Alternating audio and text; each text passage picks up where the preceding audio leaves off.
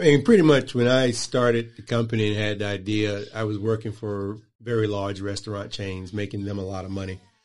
And I got tired of, making big corporations money. And I thought to myself, anybody who wants to start a food business is a corporation from day one. Mm-hmm. It's about you having the discipline and the ability to put the systems and structure in place to manage your company. So when I created Hub Kitchens, I just wanted to create a place for food people to come and just be able to get started without having to have their life extracted from them. Because, when you're trying to get into the food business, there's regulations, and, one of them is if you're making a hazardous product, you can't be in your home. You need a certified facility. Well, those facilities cost, 6 figures.